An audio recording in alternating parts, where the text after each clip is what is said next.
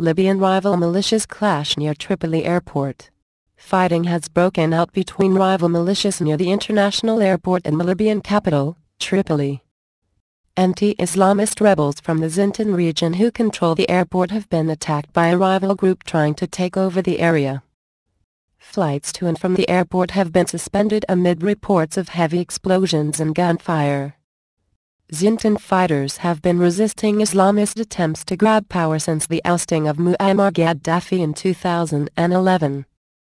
They took control of the airport and surrounding areas, 30 kilometers, 18 miles, south of Tripoli, shortly after the colonel's 32-year rule came to an end. Complex web.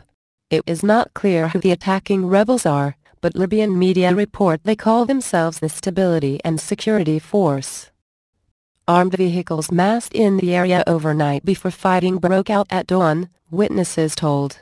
Libyan leaders have been struggling to bring stability to the country, which is home to a complex web of armed groups that emerged from the aftermath of the civil war.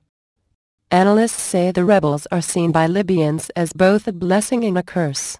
On the one hand, in the absence of an effective army, they provide security across much of the country and protect the borders. On the other, they have been accused of human rights abuses, unlawful detention and of taking the law into their own hands.